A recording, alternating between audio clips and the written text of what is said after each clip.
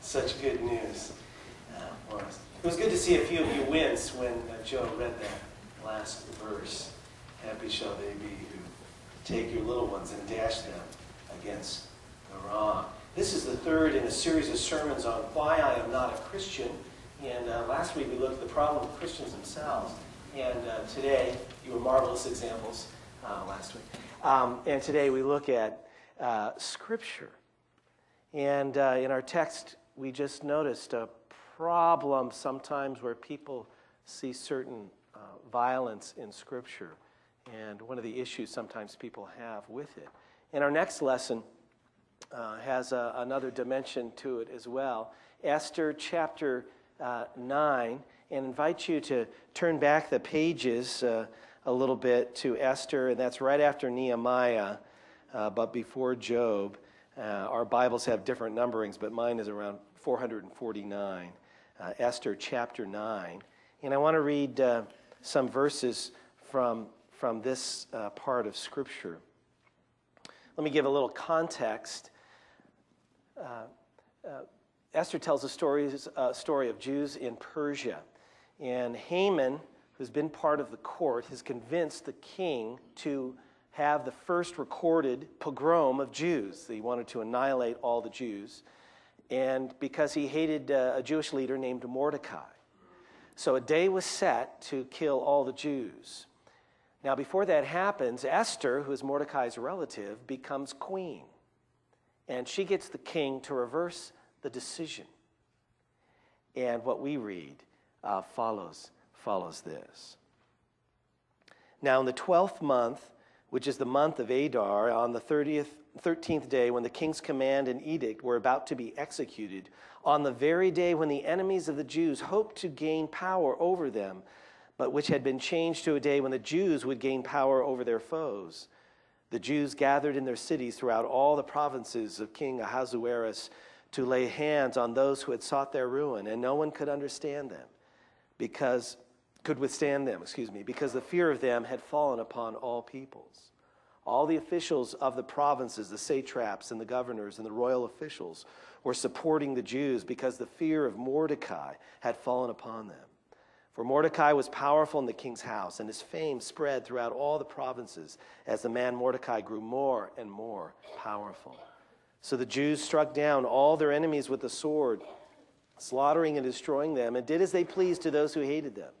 In the citadel of Susa, the Jews killed and destroyed 500 people. They killed Parshandatha, Dalphon, Aspatha, Poratha, Adalia, Aridatha, Parmashta, Arisai, Aradai, Vasatha. Joe, aren't you glad you didn't have to read that tonight? Okay. The 10 sons of Haman, son of Hammedatha, the enemy of the Jews, but they did not touch the plunder. That very day, the number of those killed in the citadel of Susa was reported to the king. The king said to Queen Esther, in the citadel of Susa, the Jews have killed 500 people, and also the 10 sons of Haman. What have they done in the rest of the king's provinces? Now, what is your petition? It shall be granted you. And what further is your request? They've had a whole day of slaughter. What further is your request? It shall be fulfilled. And Esther said, if it pleases the king, let the Jews who are in Susa be allowed tomorrow also to do according to this day's edict, and let the 10 sons of Haman be hanged on the gallows. So the king commanded this to be done. A decree was issued in Susa, gathered also on the 14th day of the month of Adar, and they killed 300 persons in Susa, but they did not touch the plunder. Now the other Jews who were in the king's provinces also gathered to defend their lives and gained relief from their enemies and killed 75,000 of those who hated them, but they laid no hands on the plunder. This was on the 13th day of the month of Adar, and on the 14th day they rested and made that a day of feasting and gladness. And after that, the feast of Purim is inaugurated to commemorate that day. Wow, what a text. I'm not even reading Joshua for you today. Brian McLaren, who is a pastor on the East Coast, talks about how the Bible can be very difficult to understand, especially for people who are new to it, spiritual seekers.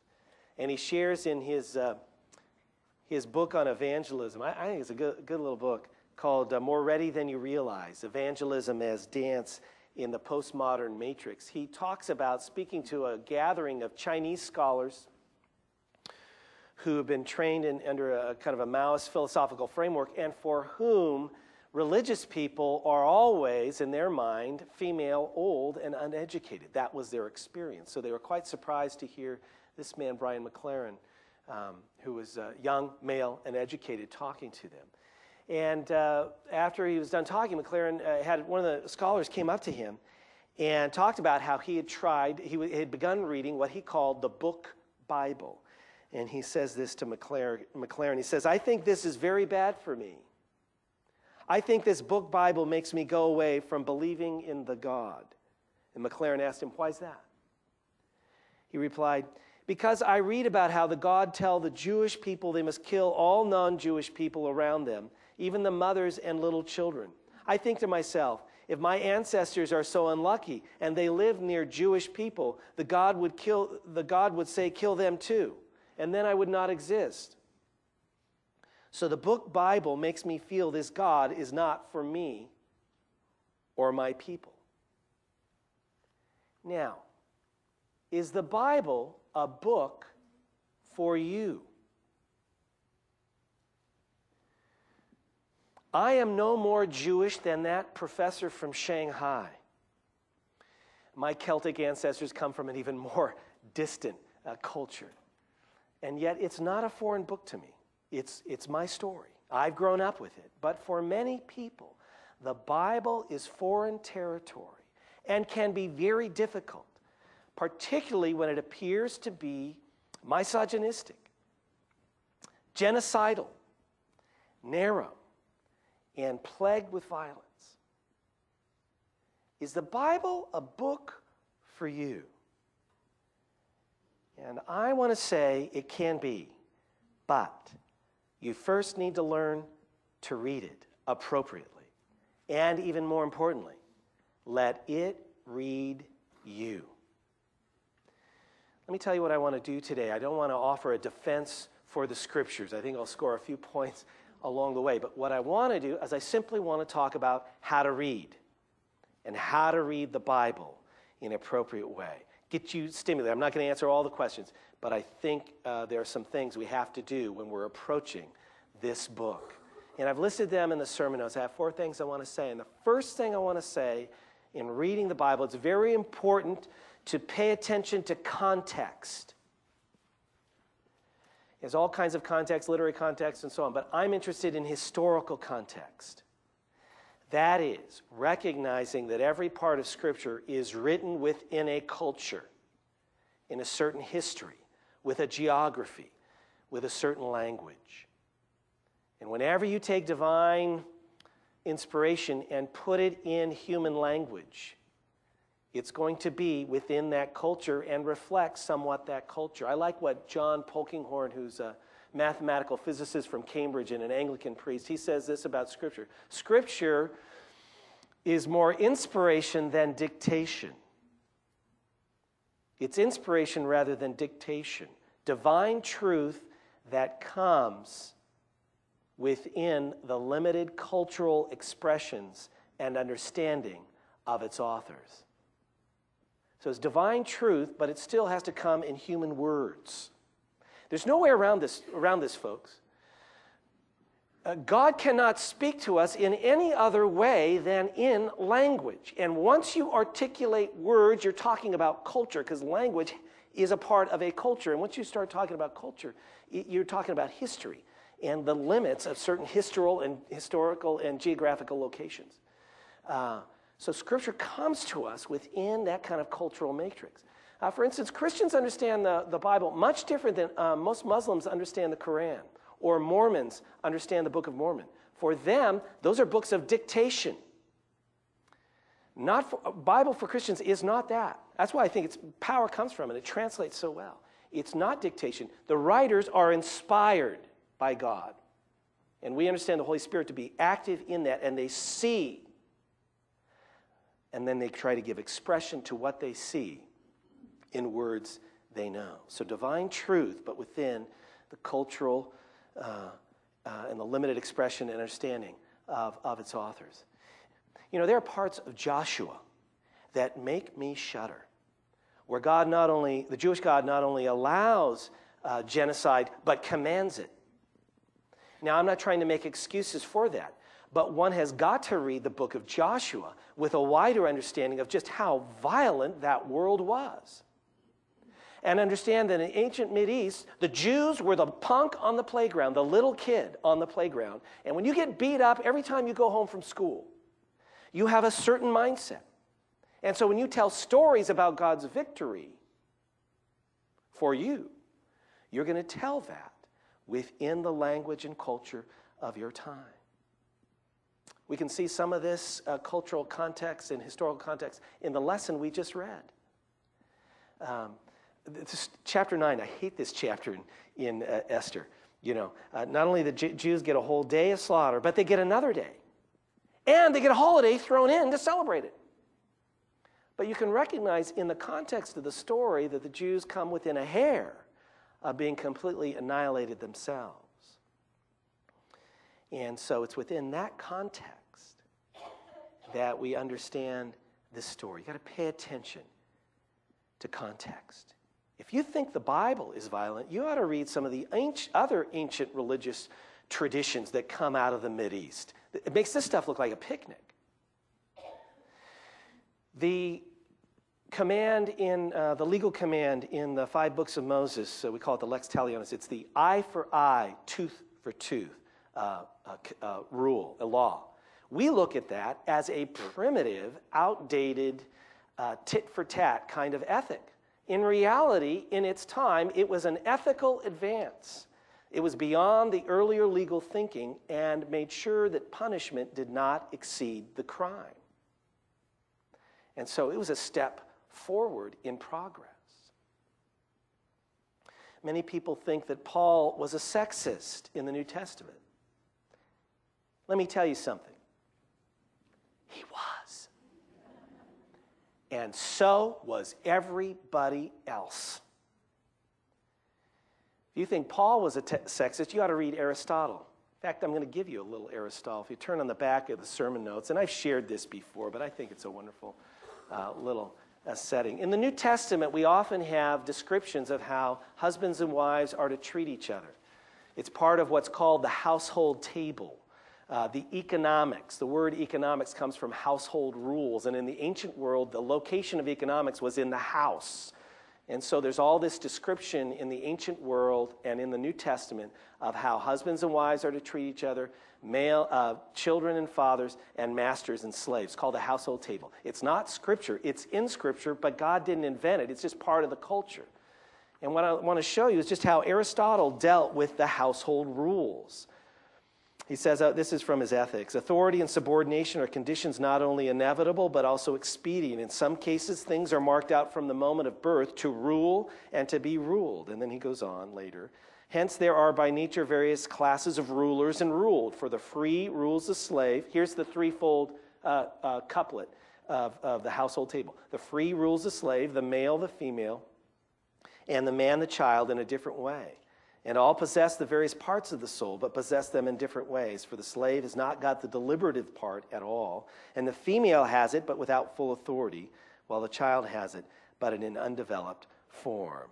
And then this wonderful sentence of enlightenment. There's no such thing as injustice in the absolute sense towards what is one's own, chattel, slave.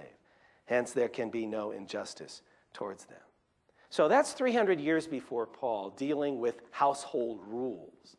Now, Paul is going to deal with this as well, and he does it in a couple other places in the New Testament. But what I have here is from Ephesians 5. I misprinted. It's not, boy, I misprinted a lot of stuff this week. It's Ephesians 5, not Ephesians 3. And notice, though, before Paul starts talking about masters and slaves, fathers and children, and husbands and wives, verse 21, it's very key. It says, be subject to one another out of reverence for Christ. And that's the thesis statement. And then Paul outlines that. He talks about wives submitting to husbands. And then he spills 3 times as much ink instructing husbands on how to love their wives. And then he talks about the other relationships as well. But when you notice how much Paul talks about husbands loving wives, it's very interesting. Now, was Paul a sexist? He sure was.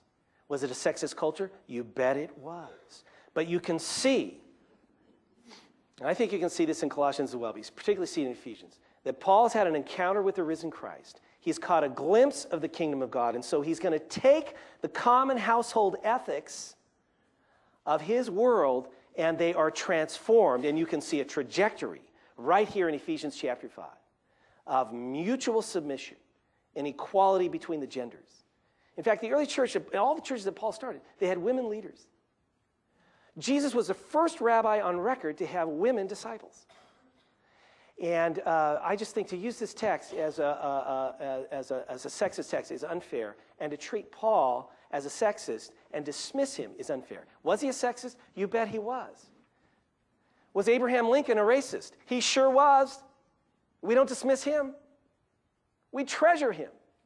But we recognize he was in a cultural world, had certain views of African Americans that we wouldn't accept today at all. Divine truth coming within the limits of a culture and language and the limited understanding of its authors. I know I'm not answering all the questions about the violence and the bigotry in the Bible, but I think it's a start. You got to pay attention to context. Another thing I think is very important to do in reading Scripture is to listen to the Bible with others. I'll never forget in seminary back east, when I was reading, we were studying the Exodus story and listening to, studying that with African American students. And boy, did that open my eyes. You know, in the black church in American history, in the black church, America was not understood to be the promised land as much as it was in our white historical understanding. There's all that documentation about the promised land. Do you know what America was in the black church? America was Egypt. And so when you're reading these Exodus stories with brothers and sisters in Christ from a little different ethnic side of things, boy, that story has a little different ring to it. And words about freedom and liberation in those texts stand out quite a bit. There's an old Reformation. Oh no, that's later. Never mind. I just think it's so important to listen with others. Oh, here's what I want to say. I think this is what makes connecting groups so helpful in small groups. You know, every text has a certain context, but you have your context too. You come with your framework, with your pair of ears and eyes, and they're limited. It's so much better to come with other sets of eyes and ears. Our Tuesday men's group just finished the book of Ecclesiastes. Boy, some of us do not like that book, and it's very cynical. Others of us, especially those of us in midlife, find it very interesting and speaking to us a lot. That was me. But boy, coming together and wrestling with that text from our different backgrounds and perspective, I think we listen better. A woman was reading in a scripture service, one Advent. I read about this recently, and she was reading the story of Mary and Joseph. And she was sharing the part where Joseph was pondering disposing of Mary once he discovered she was with child. And the woman read part of that story, and then she was right at the lectern. She put the Bible down, and she said, you know, when I was 17, I got pregnant and was forced to have an abortion. I've always wondered who that child would have grown up to be. And the church, the small church, they just stopped the service and they gathered around her and prayed for her. Now that woman hears that text out of her own context with her pair of ears. I'll never forget the first time I heard Pastor Jan preach on Mary and the birth of Jesus. Some of you don't know Pastor Jan. She was our associate pastor and one of our associate pastors, and just went to go to God's promised land in Hilton Head, South Carolina. So we miss her dearly, but we're carrying on. And I'll never forget hearing her preach. I'd never heard a woman preach on those texts. She brought stuff to that text that even John Calvin never could have done, or Martin Luther. Listening together, I think, opens the text to us. You not only want to listen with others, but we want to listen to all of the Bible. And this is the third thing I want to say. We want to read the whole of Scripture. If I was Brian McLaren and I had that Chinese scholar come up to me, I would have challenged him to read all of the Old Testament, and especially Amos. Here's a Jewish prophet. He didn't hold his punches. He let the powerful know they had to take care of the rich or not oppress them. And Amos made clear to the power players in the Jewish tradition, God is not your God only, but God of the nations. I would have talked about Jesus, who gives the last word on violence in his prescription for peacemaking in the Sermon on the Mount. This is the thing I want to say about the Reformation. There's an old Reformation principle. Scripture interprets Scripture. You want to listen to all of it so you can get the whole gist, the whole enchilada, as we like to say. You want to listen to the whole counsel of God. And when you do that, it's interesting. You find out there's a lot of theological debates and discussions and disagreement within the Scriptures themselves. The book of Job in the Old Testament is a polemic against a certain kind of theology. And that theology that Job argues with is a theology that says when bad things happen to you, that's you getting punished because of some sin you did. That is the theology of Psalm 1, basically. And Job is a counter to that. It's a polemic against it. Jesus rejected the eye for eye, tooth for tooth principle of the Old Testament. He's explicit about that in the Sermon on the Mount. There's an interplay, and we need to listen to the whole counsel of God. Look, I'm not saying there aren't criticisms of the Bible that we can lodge. What I am saying is encouraging us is to stick with the text. Get with the conversation. Let the text, meet the text and engage it, and let the text engage you. And this is the key, I think, in reading the Scripture, is to let the Scriptures read you.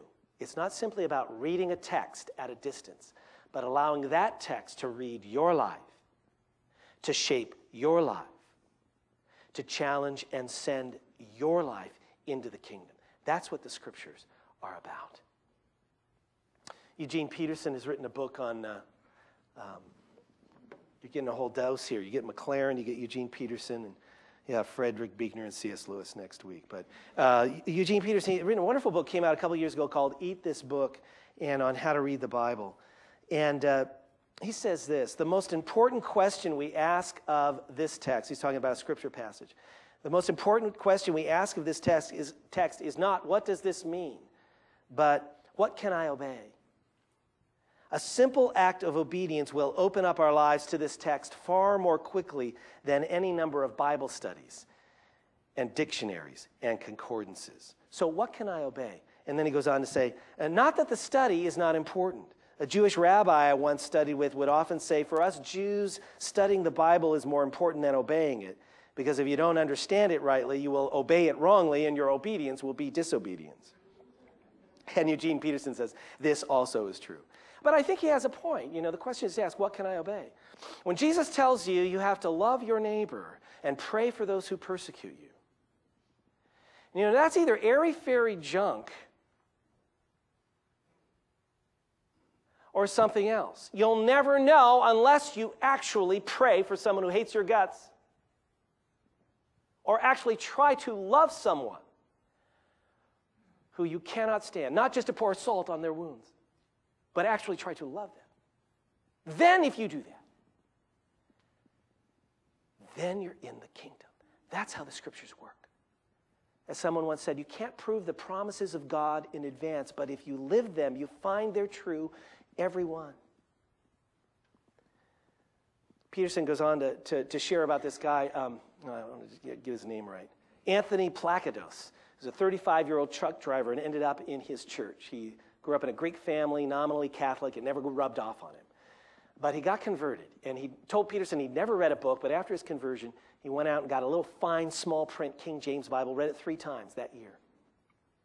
Just was on fire. His wife didn't get it. His wife, Mary, was raised proper Presbyterian, Sunday school. And for her, religion was definitions and explanations. And she just, and Anthony could not answer her questions. And so he'd often get Pastor Peterson to come over. And Peterson says this. He says, I was noticed, oh no, that's the wrong picture. Okay, sorry. When Mary's questions got too difficult for Anthony, he would invite me over to their trailer home, papered with Elvis Presley posters to help him out. One evening, the subject was the parables. Mary wasn't getting it. I was trying to tell her how to read them, how to make sense out of them. I wasn't getting on very well, and Anthony interrupted. He said, "Mary, you got to live them, and you'll understand them. You can't figure them out from the outside. You got to get inside them, or let them get inside you." That guy knew how to read the Bible. You want to get inside it. Let it get inside you. There's really no other way. And that's what we do with all great art, all great literature. And I think Scripture is a lot more than that. But you want to let it have an impact on you. You can't read it from a distance. Look, can the Bible be your story? I think it is. It's my story. But that's not at arm's length. If it's going to be your story, you got to let it get inside you. And let yourself get inside it. And I hope you will.